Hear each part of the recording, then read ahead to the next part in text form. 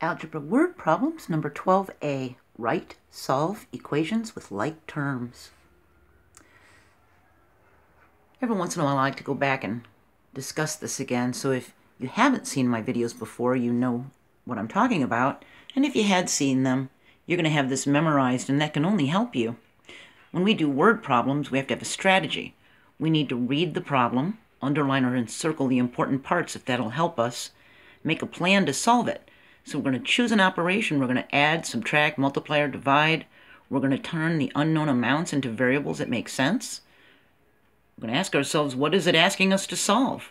I can make a table or draw a diagram if it's still too confusing. That'll help us sort things out. Then we can write the equation or the expression, find the solution or simplify the expression, and then check it by plugging it into the equation to see if it works and if the answer is right. So sometimes an equation needs to be simplified. Before we can start solving, like terms need to be put together. They need to be combined. When writing an equation from a word problem, we need to keep our eyes open for numbers standing alone, or a variable multiplied by a coefficient. When a variable is in more than one term, the separate terms can be combined.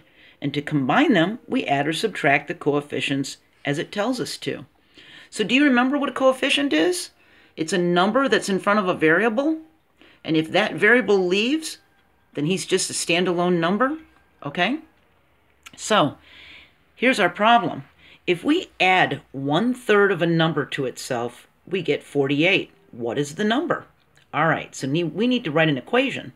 So we think, we're adding 1/3 of a number. Well, that means adding is a plus sign. 1/3, we write it in number form from the word form, and of a number could be either x or n or whatever variable we want to choose. So we'll choose x. So 1/3 of a number is plus 1/3 x. To itself means to that number.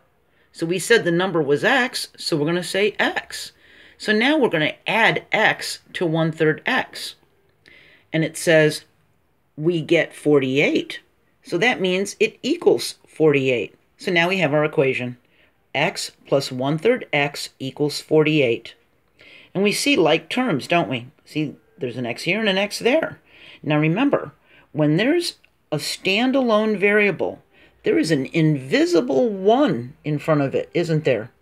We just don't write it because we can see there's 1x. We don't need someone to tell us there's 1x, but there is a 1 there and we can't forget that, okay? It's really important. So now we have x plus 1/3 x equals 48. That means, counting our invisible 1, we have 1x plus 1/3 x. Well, we need to add the 1 and the 1/3. It tells us to. There's a plus sign right there. 1 plus 1/3 is 1 and 1/3. So now we have 1 and 1/3 x equals 48. Now we need to change that 1 and 1/3 to an improper fraction to change it from a mixed number. We need to get rid of this mixed number, okay? So we need to change it to an improper fraction. And do you remember how to do that? We multiply the whole number by the denominator. 1 times 3 is 3. Then we add the numerator. That's a 4 now. And we put it over the original denominator. So now we have 4/3. So now we got rid of the mixed number. We turned it into an improper fraction. So now it's a fraction. We need to multiply both sides by the reciprocal of 4/3. Do you remember what a reciprocal is? Let's ask our little variable n here. To solve an equation with a fraction coefficient, you multiply each side by the reciprocal. And remember, when we invert a fraction, we flip it upside down, it's the reciprocal. 1/3 is 3 over 1. Do you remember what a coefficient is? The coefficient is the number in front of the variable. If the variable isn't there, then he's just a standalone number, okay? So to solve an equation with a fraction coefficient, if he was a fraction instead of an 8, we have to multiply both sides by the reciprocal, the upside down version of that fraction, okay? So we're back here and we've got 4/3 x equals 48, so we need to multiply both sides by the reciprocal. So we flip the 4/3 upside down to 3/4, and we multiply this side by 3/4, and we multiply this side by 3/4. I put a 1 under the 48 because that'll still equal 48, but at least it makes it look like a fraction so I can multiply it easier, okay? So now, because we've got 3/4 times 3/4, we've got 12 over 12, which equals 1. which means we're back to having 1x again. So that drops off. We discard it, okay? So now we've just got x equals 48 over 1 times 3/4. So now look at this. Do you remember how to cancel out? If we've got a 4 here and a 48 here, how many 4s can fit into that 48? Well, 4 times 12 is 48. So we can cancel this out as a 1 and cancel this out as a 12.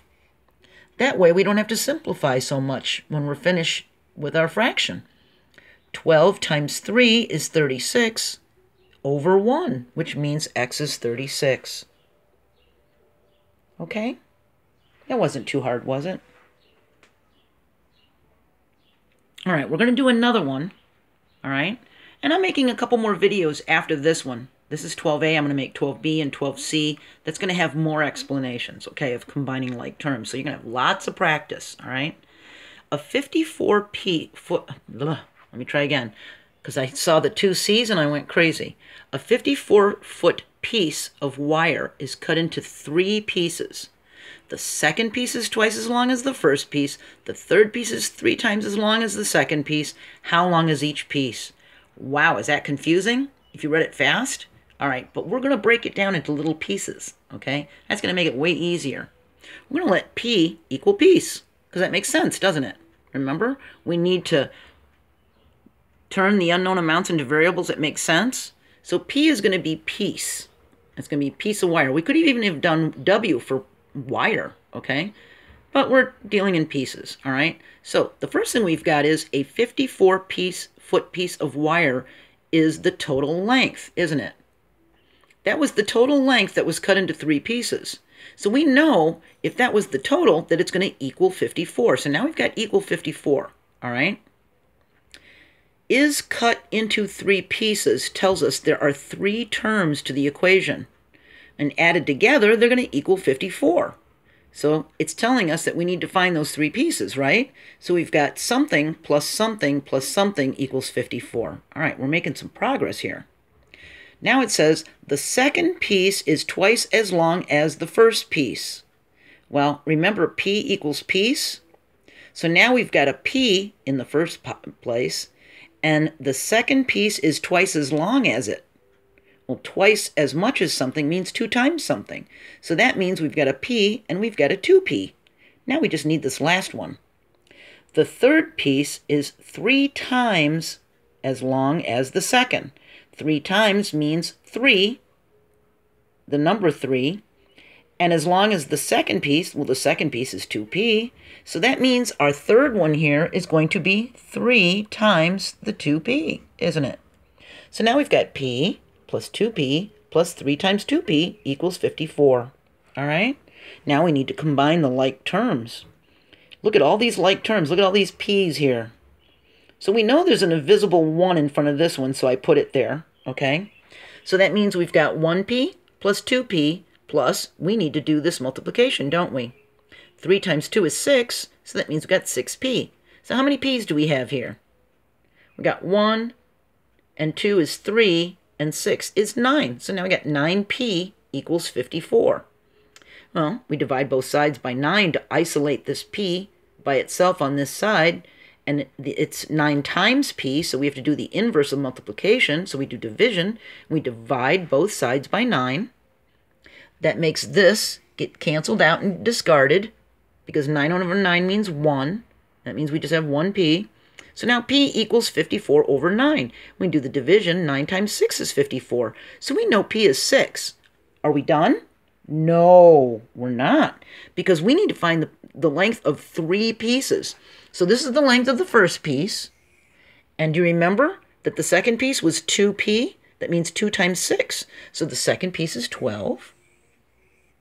And then the third piece was 6p. Remember, it was 3 times 2p?